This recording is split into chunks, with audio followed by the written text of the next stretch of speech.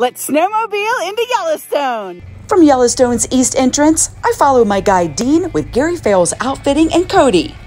This is our first stop. This will be Yellowstone Lake with the Grand Tetons in the far. Next is our first wildlife sighting. One of the two of us is nervous about this part.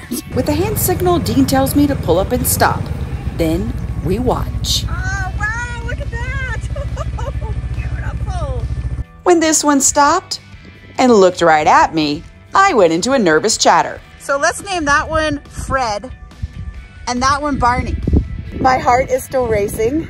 Onward we go around Yellowstone Lake. This is Steamboat Point. With 141 miles of shoreline, Yellowstone Lake is the largest high-elevation lake in North America. Because of underwater geysers, hot springs, and fumaroles, parts of it don't freeze. The hottest spot in the lake of 252 degrees Fahrenheit is here at Mary Bay. Looks like Dean has spotted something. It's a coyote on a several-day-old bison kill. Then in Pelican Valley, we stopped to watch this bison herd. This is one of the prime places in the park to see wildlife. In winter, the bison outnumber the people. So how many in that herd? 63 bison in that herd. Because you counted each one? I counted each one. We go through this steamy spot and into the wide open spaces of Hayden Valley.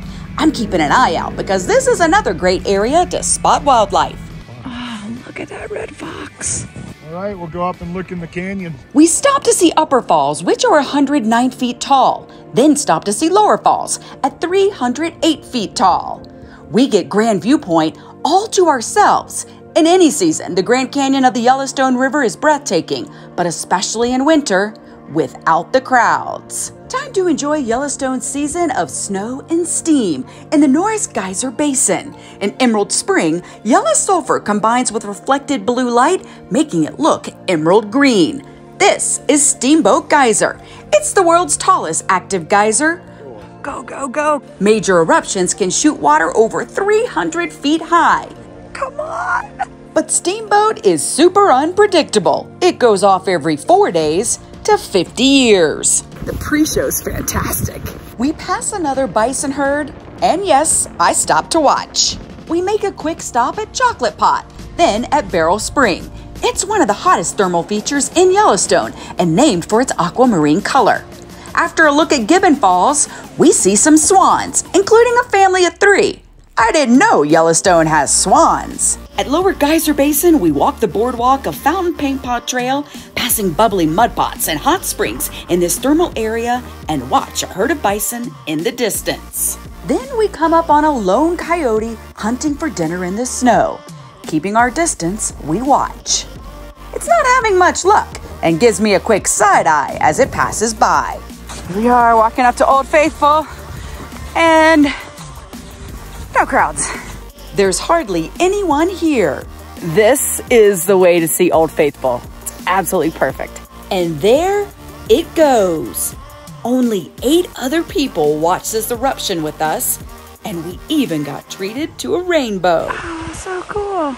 And it's done. We checked in for the night. Here's my room at Old Faithful Snow Lodge. Got a Western theme going and a great view outside. Off on a quick hike this morning after a fabulous dinner and a great night stay at Old Faithful Snow Lodge. You can go cross-country skiing or snowshoeing with rentals from the lodge. You can also head out to get one more look at Old Faithful and explore the Geyser Basin. We get back on our snow machines for a 70-mile ride out of the park.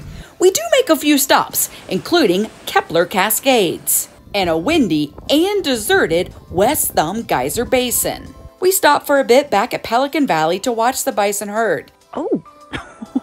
It's fascinating to watch how they use their heads like plows as they forage for grass. So while we are close to the bison, we're actually up on a bridge. We're able to keep that safe distance from them. Our last stop is Lake Butte Overlook. It's cloudy and windy for us, but on a clear day, you can see the Tetons from here. We ride the last stretch, and when we get to the Leaving Yellowstone National Park sign, I'm not ready for this adventure to end.